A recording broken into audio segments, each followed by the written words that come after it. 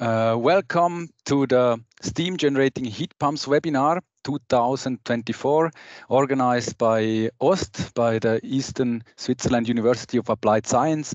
My name is Gordin Arpagaus. I'm a senior researcher at the Institute for Energy Systems. So first, some explanations of today's webinar. I go through the agenda quickly. We have recording topics, some introduction.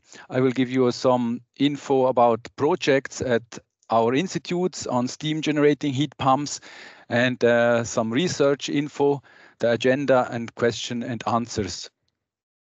So this is our agenda for today. We have a very comprehensive agenda with 8 speakers from different countries. So we go through these presentations one by one. We have a break at around 3 o'clock and then a final wrap up at the end. So the webinar recordings will be available on our YouTube channel. Here is the link and also the website link. So this is all about the SWEET Decarb CH project, which is about decarbonization of cooling and heating in Switzerland. And this is organized through this project. The mission statement of that project is to facilitate, speed up and de-risk decarbonization of heating and cooling. And if you like, please follow us on LinkedIn, which you see a link here also on the slide. So where are we? We are at the in the eastern part of Switzerland. You see here the map of Switzerland. And here we have the campus of OST with our Institute of Energy Systems. And here you have also the Heat Pump Test Center, which is an accredited center for testing heat pumps under controlled conditions. Our institute, we have different competences. Our slogan is engineering at net zero future that works.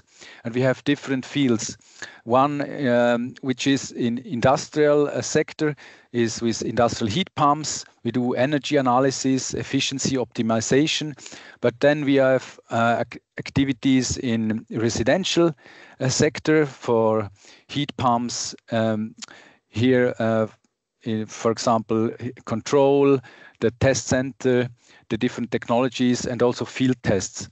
And others of our group are active in the mobility sector, for example, for electrical charging of cars or some power electronics, or we have energy supply as another competence with decentralized energy supply and electrical grids, and also photovoltaics. So we have done several webinar recordings in the last years. They are all available on YouTube. And last year we especially organized the first steam generating heat pump webinar with about 70 participants. And it was a success. So that was the reason that we will do it again this year. And it's really a crazy. It seems crazy. We have more than 540 webinar registrations for today from over 42 countries, and these and you as a participant have different backgrounds and functions. So we see here the different countries. It's clear Switzerland, there are many participants today, but also Germany, the United States, France, Denmark, the Netherlands, and so on. Here, Norway. We have different and very interesting participants here today.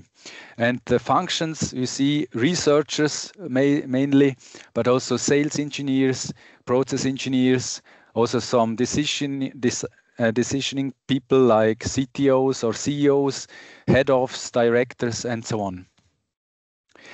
So at our institute, we started steam generating heat pump research some years ago. And here we have a picture of a first prototype for steam generation, where we used a cycle to generate low pressure steam and prove the concept.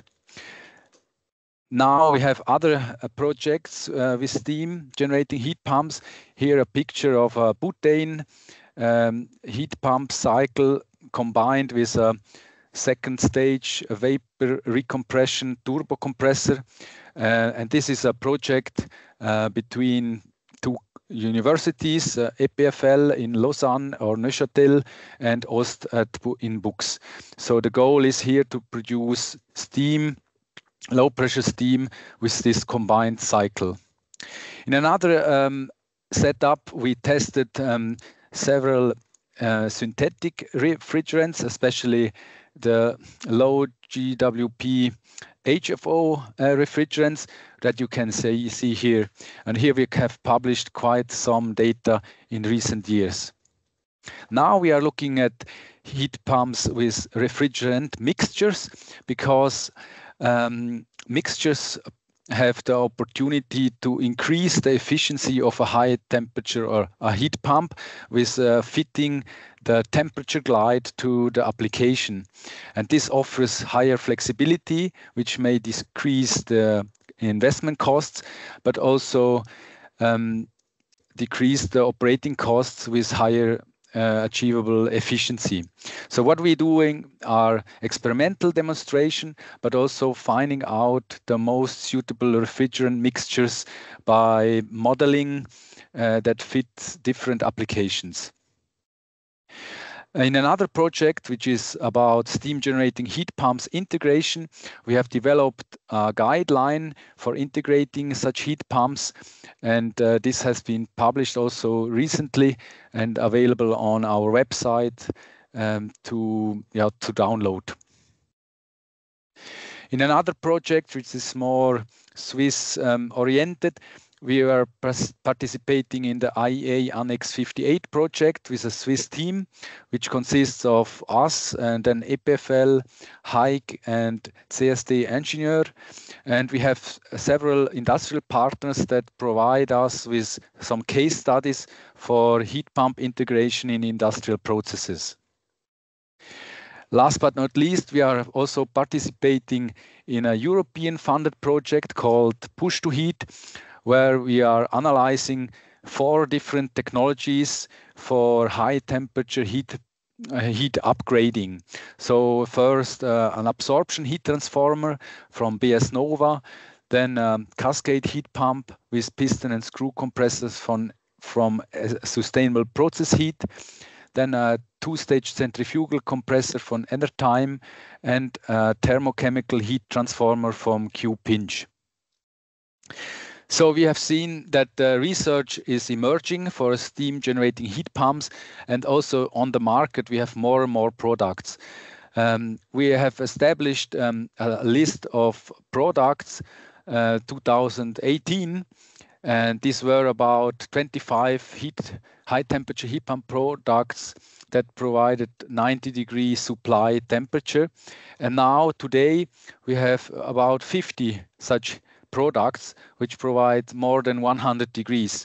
So you can see the number of suppliers and products emerged, and it's almost doubled in about 5 or 6 years. So when we are going to produce steam, we also have to consider the refrigerant or the working fluid. And here is a list of suitable refrigerants. And when we want to generate, for example, 2-bar steam, then we have some refrigerants that can do it or that are able to use. Some others for 4-bar steam or 6-bar steam. So it means we have to select a proper refrigerant to condense the refrigerant and transfer the heat to evaporate the water. We have natural refrigerants and synthetics in this list. I have also this slide, which is a graph on the COP that could be expected from steam generating heat pumps. It's an overview of some studies published in the literature, but also some values from suppliers. And we have here a fit function that could be used as a first guess to evaluate the COP. Last but not least, there is potential for decarbonizing process heat. Here you have an overview from the European market, the industrial process heat as a function of the process heat temperature. And when we go to higher temperatures here, we have a higher amount of process heat to decarbonize. In this study, we can estimate that around 4,000 and so heat pumps of 3 megawatt would be a potential in the European market. So the highest potential in the food, paper and chemical sectors, and waste heat is available in this range between 40 to 100, which would be sufficient. In the US market, we have here another cumulative estimate curve, and we can say that almost half of all industrial process heat is below 200 degrees and therefore suitable for heat pumps. Below 300 degrees, it's almost 73%.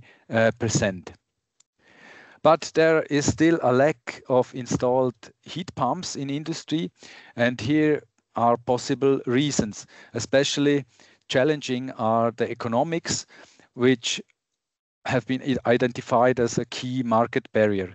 So fuel prices are low, and capex may be high, and expected payback periods need to be short. So these are factors that we cannot influence by, let's say, by the research, but this is a market influence. What we can change or optimize is product acceptance and also increase the knowledge about heat pumps. This is what we are doing today with this webinar, and we help to adopt this technology more into the market.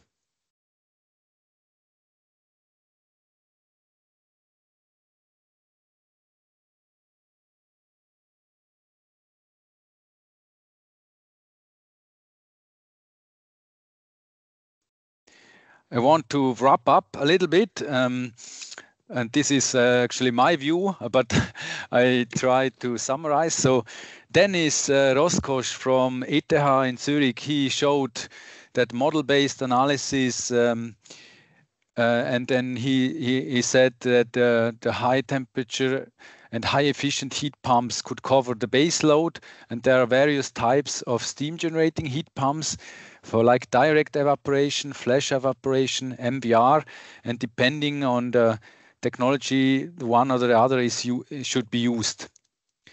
Christian Schlemminger and Michael Bantle from Aneo Industry showed a demonstration of an integration of a heat pump, of a steam generating heat pump that produces around 1.6 megawatt in a feed production. It uses ammonia and water as refrigerants, all natural refrigerants, and the combined heat pump with these two stages generates 2 tons of steam per hour, 2 bar, absolute 140 degrees steam. Konrad and Manuel from Atlas Copco showed their product portfolio and how they would transform their air compressor technology to steam compression using existing technology. And they're using oil-free and air-free technology to produce steam.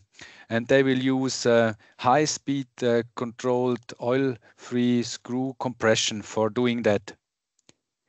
Martin from DTU showed tests with the Japanese Kobelco steam growth heat pump 165, which has a flash tank in the cycle and a steam compressor on the top cycle. And he showed that this system is actually able to be changed to other refrigerants. So today they have R245FA, but he showed that some other HFOs and also hydrocarbons could be used as drop-in replacements, which is a good sign. So that the heat pump was tested up to 175 degrees, and he could then generate some model based on efficiency data gained from the experiments. So the flash tank temperature was really or is an optimization variable or parameter to optimize the performance of the heat pump. Then there was Wouter from TNO. He showed a pentane heat pump from Maekawa. He showed that this is demonstrated at full scale to produce steam of above 140 degrees in the Carnot lab in the Netherlands. So the pentane heat pump uses an economizer cycle and internal heat exchanger, and the first test results were presented here. So there is some room for improvement, but the works are going on to really commercialize then this product.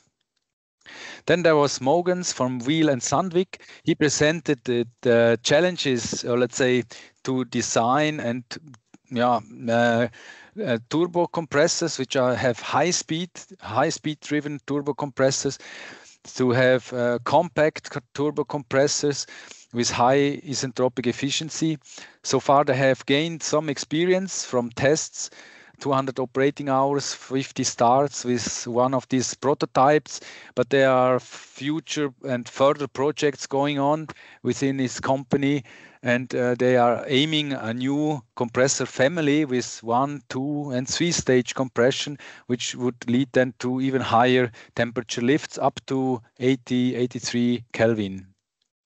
And then there was Hans. Hans gave a very nice overview of the different steam compressor types which are available, which are commercially available at TRL9, like centrifugal, piston, screw, roots, turbofans. They are there and commercialized with very large capacities as well. And then he also showed some other developments, new developments of steam compressors, like the direct-driven turbo compressors, screw compressors, rotary vane, or screw compressors. And finally, there was Arne. Arne presented his Stirling high-temperature heat pump, the HöckTemp, for decarbonizing the industry. It is a very flexible heat pump that can achieve very high temperature lifts, and also is very flexible in heat source and heat sink temperature. So helium is used as a refrigerant, which is a noble gas and has favorable environmental properties. So he showed several installations, and and I learned that this Stirling heat pump is also suitable for low glide applications for steam generation. So we are at the end of this webinar.